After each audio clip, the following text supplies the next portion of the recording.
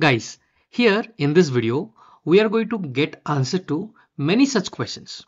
For example, you would like to assign role to a business analyst. How will you do in Automation Hub? If you would like to assign a role to program manager, how will you do it? There's a process owner from business side. You would like to give him access to Automation Hub. How will you do it? Assign role to a system admin. How will you do it? You would like to give access to some employee of the business who will submit an idea. How will you give it? Right? All these questions I'm going to answer in this video. So let's get started.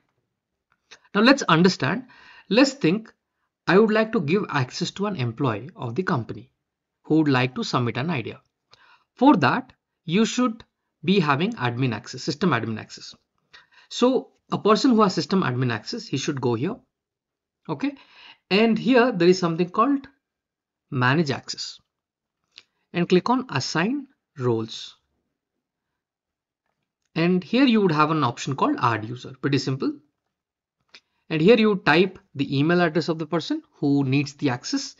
And in this role, you have all these options. For example, you would like to add him as a system admin. You can do it. You would like to add someone as a RPA sponsor. So who should be added as a RPA sponsor? Generally the process owners. Okay. For them, you would be adding them as a RPA sponsor. Then program manager. If you have a program manager, then give him this access. Right? If you would like to add someone, a standard user, like the employee who would be submitting the idea. So give this a standard user. Similarly, you have business reviewer, citizen developer, power user. So all these rules or the role you can assign to this email address that you're going to fill it here. Email address, first name, these are mandatory fields. So once you fill them out and then provide the appropriate role. Clear? Now all this question we had, how to provide an access to business analyst. So which access will you provide for business analyst? Do you know? There is an access called authorized user. So this is for the business analyst. Now next question, for program manager, which role should I give? Here is the role, program manager. Now there's another question for process owner, which one I should give? So there is something called RPA sponsor. For system admin, which one you should give? This one. So you got the answer pretty clearly. Now one more important thing you must understand is the definition of all these roles. And you can also create your own custom role. How can you do? Go to roles, manage access, first admin, manage access, roles. Okay. And I can hit on new and I can create my own custom role. For example, I want to create a specific role for business analyst. Okay. I don't want to go with the default. The default authorized user is the default one as per the Automation Hub design from UiPath. But sometimes, you feel like a person is doing multiple roles and you feel like he is the person who also should be able to view all of this. So you can provide multiple different access depend on the need. Customize assessment, set up the cost catalog. So all different options I can choose. So this is how you will be creating a custom role. So once this is created, then if you would like to add somebody into that, click on manage action, assign roles, add user and add that role. Okay, so you got it. Now apart from this, there's one more documentation which I would like to show you. Go to UiPath Automation Hub review. And in this one, there is something called personas and user roles in Automation Hub. This is the course. Now this one, here you would find all the definitions. If you scroll down. So for example, what is an account owner role means? The account owner role is assigned automatically to the first user of the tenant. The very first user of the tenant will get this. Okay, standard user. The standard user has access to all existing automation to submit new ideas. So any employee you would like to give, right? You would be going with standard user. If an employee you would like to add and give access, go with standard user. Explore the pipeline of ideas, the explore enterprise ability of automation. They can also browse the gallery of reusable components, manage and download them. Okay, getting it? Submit new idea. The main thing is they can submit new ideas.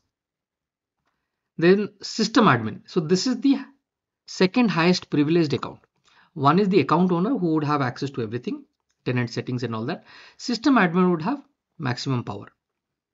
RPA sponsor have read-only rights for viewing all the information around the automation idea. So you generally give this, they can see the dashboard, they can see the reports. You will give it to process owners, the big guys. Okay, so like that, all these are there. You should go through one by one in case you have a doubt to understand. Now the next thing, you also need to see this one. For example, if you go to manage access and roles, okay, here role, for example, what is this process owner can do, I want to know. What the system admin can do, I want to know. So click on this role. These roles you cannot edit. These are all predefined roles by UiPath. So here if you see, all this access has been given. You can manage the users, manage the user roles, manage the categories. So the system admin would have maximum privilege. You can see all the checkboxes are clicked. Only this checkbox is not there. Manage the tenant settings.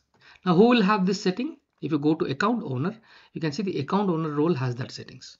So those are the differences. By highlighting each one of them, you'll be able to see if you assign this role, what are the access that person will gain.